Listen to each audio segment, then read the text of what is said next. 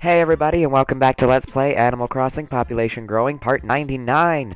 Ooh, we are on our 99th part. I love this. And there is Bertha. I don't know what's wrong with Bertha. Bertha. Why does she always say that? Because this is our house. Like, there's not really a way around that. We are gonna fish today, but I'm also gonna recap The Voice UK, I guess. Tom Nook, and then what's this? HRA. Alright, okay. Reed, Trilobite, money, Stegosaurus torso, possibly money. I know these two are money, so we will head down there and sell things. No. We will head down there and sell things, before we fish. Or, figure out if we can sell things. Alright, no, what? I'm so confused today, just at, like, everything. Oh, hi, Sahara. I need to get to Wikipedia. I can't remember. This is frustrating me. I can't do both. I can't, but I have to somehow. Okay. Wait, no. Weed. Pick. Alright. Now, I will. Okay, so, the first person who sang was Trevor Francis, who sang A Change Is Going to Come, or A Change Is Gonna Come. By Sam Cooke. He has a cool voice. It's smooth, and, yeah, I don't necessarily like his falsetto, but other than that, his voice is cool, and he got all four to turn around, so good for him. He went with Jesse. And he reminds me of, like... Oh, good. He reminds me of Cassius Henry. He was on Jesse's team last year. But yeah, so good for him. Then next, she was... I don't want to read these. You guys can mute me and read this. Even though I probably should. Anyway, next was Emma Jade Garbutt, who sang Sweet Child of Mine by Guns N' Roses. We completed the Stegosaurus, oh my gosh. Okay, so we have 1, 2, 3, 4, 5. We have 5 fossils left to find, and then we've completed the entire museum.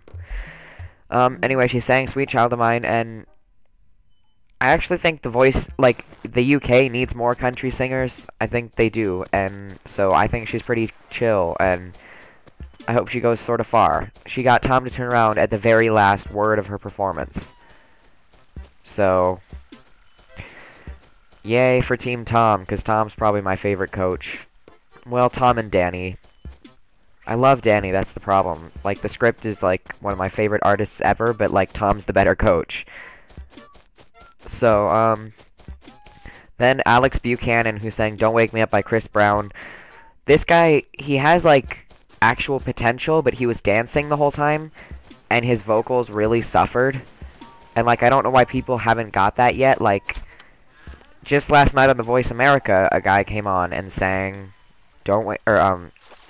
As Long As You Love Me by Justin Bieber, and he was dancing the entire time, and his vocals were absolutely terrible. Like, I don't this has happened every season. Why do people understand that if you dance, you are going to use all your breath on your dancing, and you will not sound good? Like, I don't understand why people don't get this yet. Because it's pretty simple. A pop-eyed goldfish? That wasn't what I intended to catch, but cool.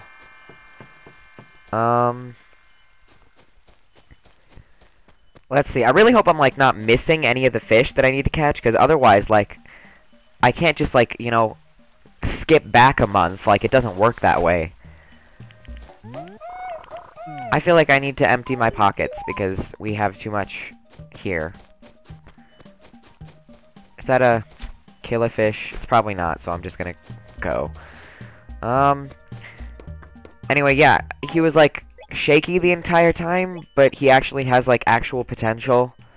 And, yeah, he got all four to turn around after Danny and Will were like, wait, this guy's not good. You should turn around so that you can have him instead of me. And he ended up going with Jess Yeah, Jesse again. So, more people for Jesse. But yeah, he has actual potential. A lot of people are like saying that he's absolutely terrible, and he's not absolutely terrible. He was just dancing, but his range is incredible, and I look forward to seeing more of him. The next contestant to sing, his name was Ragsy. His real name is like Gary Ryland or something. But his stage name is Ragsy, and he sang "The Scientist" by Coldplay. Coldplay is like my favorite band ever, so if someone's gonna sing a Coldplay song, they better be absolutely outstanding, otherwise it will be really hard for me to enjoy it. This guy, I think he doesn't necessarily have the most outstanding voice. It's sort of generic and simple. I think Danny and Tom, was it? Yeah. I think they turned around mainly because he did the song differently, and I didn't like the arrangement of the song more than the original, but he doesn't have a bad voice, and he has like really big lungs, so I don't know. He went with Tom. He was a little snarky to the other coaches.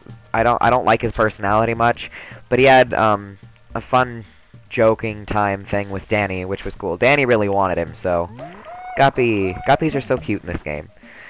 The next artist was a duo, Smith and Jones, Katie Smith and Harry Jones.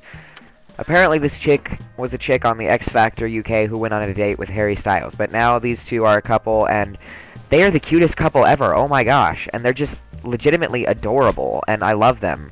And they sang Candy by Paolo Nutini, and I really love their harmonies, and they're just really great, and like, they're one of my favorites so far. Thank you, Huck. But yeah, so I really like them, and they got Danny to turn around in like the last few seconds, and I think Danny will work really well with them, and I like Danny a lot, so I'm really glad they're on his team. But yeah, that's what I have to say. Oh, I wanted to catch that. I don't know, I feel like Smith and Jones isn't gonna be very popular. I feel like they're one of those people that or one of those artists that you either hate or you love, and I feel like a lot of people are gonna hate them, but I absolutely love them. So I hope they go far. They're one of my absolute favorites so far. Let's see. Oh, Liam Tamna. I don't know how to pronounce his last name. It's Tamne. I wasn't listening very well. Oops. He sang This Woman's Work by Kate Bush. Well, originally by Kate Bush. I think he sang Maxwell's version. But either way, I'm not actually a big fan of this guy, and everyone else is. He reminds me a lot of Tyler James from last year, who came in second, or, well, he technically came in third. And I hated Tyler James and his falsetto. Everyone was like, oh wow, your falsetto was like so strong and so appealing, and to me his falsetto sounded screechy and difficult to use. So that's how I feel with Liam. I mean, like, his full voice has actual talent, but I don't know, I feel like they'll unnecessarily keep him around because apparently the UK likes that sort of thing, but I really don't. I don't know why I keep trying to fish down there, because I need to remember that large chars do not come out until 4 p.m. What is this? This is big. This is probably just stupid, but oh well. Next was Nadim Lee, and he sang a medley of... Well, he sang a mashup of I Still Haven't Found What I'm Looking For by U2 and The Blower's Daughter by Damien Rice. Why does it keep going away from my bobber? Yeah, there we go. Please be something cool. Oh. He got just Danny to turn around, actually. Well, Liam got all 4, but Nadim got just Danny, because Danny was, like, really passionate about him, and he just sort of had that look, like, if you turn around and don't let me have this guy, I will kill you. And so, yeah, he's on Danny's team, and I think they'll work pretty well together, because he actually has, like, real talent, and I'm excited to see more from him. He's not one of my, like, outstanding favorites, like, he doesn't take my breath away, but he's definitely good, and I think with the song, like, with a better song choice, these song choices were okay, but I think with, like, a great song choice, he'll just be absolutely fabulous, and I look forward to seeing what he'll do in the battles. And then, let's see. And then the final contestant, who... This is probably just going to go on for the next 10 minutes. Well, I'll try to not let it go on for the next 10 minutes. But I think we... Have we donated a bluegill before? I don't know. I'm going to release the Barbel Steed. Anyway, I've talked about this contestant so many times. It's Alice Williams, and she was the last one to she was the last one to audition, and she sang The Cave by Mumford & Sons. I just felt the vibration, but I don't know where it's coming from. I don't know where my phone is, but I'm so confused. Anyway, she sang The Cave by Mumford & Sons, and it was, like, really, really, really, really pretty, and oh my gosh, it was just amazing, in my opinion, anyway. And she got all four to turn around like she rightly deserved in the first season when she auditioned. So, she's just, like, absolutely amazing, and I'm so glad that she got all four because she totally deserved it. And, yeah, like, she's just great, and she actually took 45 minutes to decide which coach she was going to go with. Like, I don't know if I could do that, 45 minutes without sitting down, just, like, standing there the entire time, like... I don't know if I could do that, like, honestly. But eventually she went with Tom, and I think Tom is the right coach. I think Tom's the best coach because of his experience. He has so much experience, like... It's hard to explain. He's just sort of...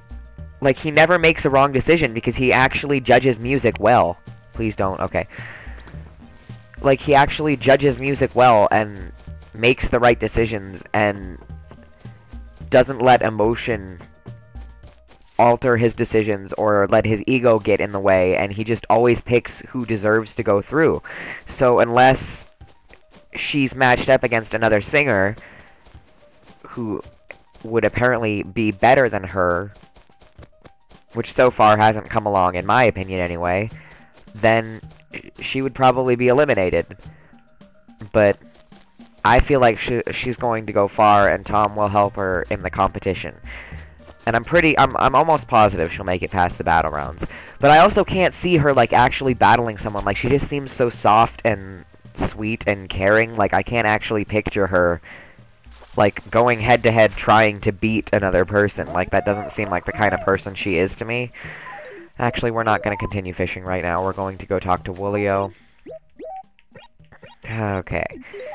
But yeah, so you should all go check out Alice and her version of the song she sang so far, and she's really cool. So Team Tom for the win, and I hope to see more of her and, you know, better song choices. Well, this one was amazing for her voice, but, you know, even better song choices, and yeah, I just look forward to more of her, and I hope she goes far.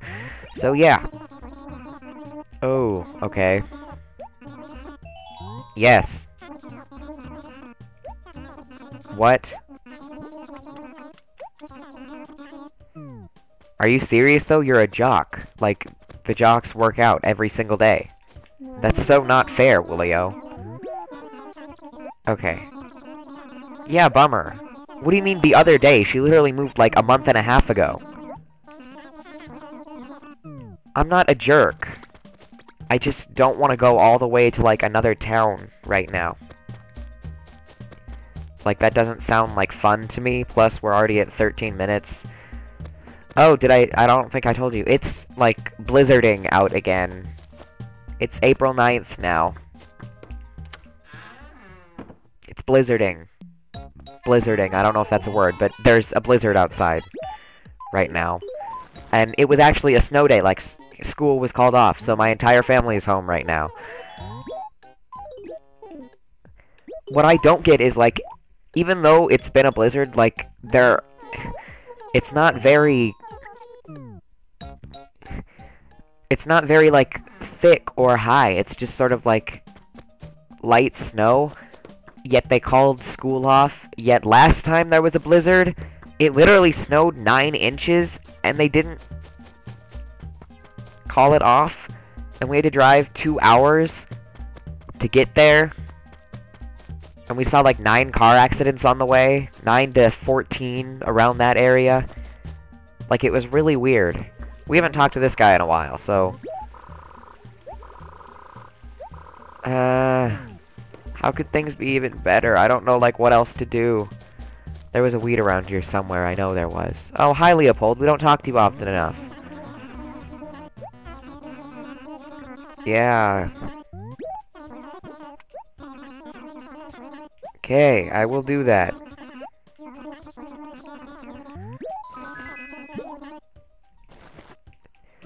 Alright, I still need to record, like, Poke Park, and I don't... Possibly Paper Mario? I don't know if I have to record Paper Mario today, or if I'm on my last part that hasn't been...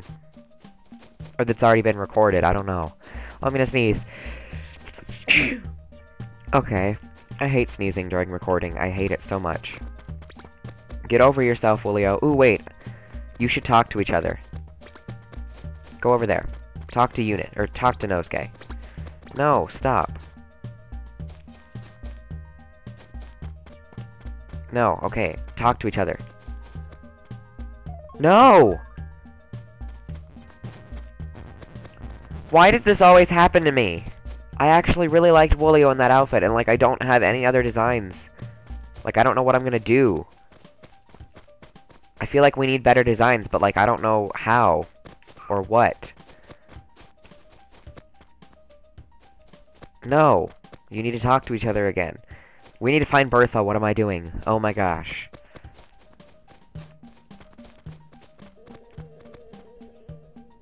Fine. Just stay in that. He looked so much better in the other outfit, though. Like, I'm disappointed. That actually seemed like... I think that's the killifish. I mean, like, it seems rather big. I just realized I sold the guppy. What did I do? Oh my gosh, we need to donate that. What is wrong with me? That's a crawfish. Why did I sell the guppy? Why? Why?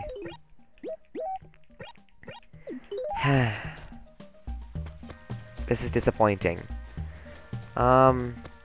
Where's Bertha? She was here! Bertha was here. Where is she now? Oh, there you are, good. And somehow B is on the other side of the river now. Delivery. Oh my gosh, why are you saying that? No, you weren't.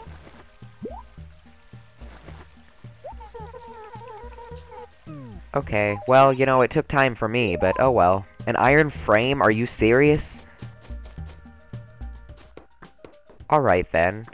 Well, have a good day, you guys. I will see you guys tomorrow, and I'll be back in a bit with other project. Thank you for watching. Bye.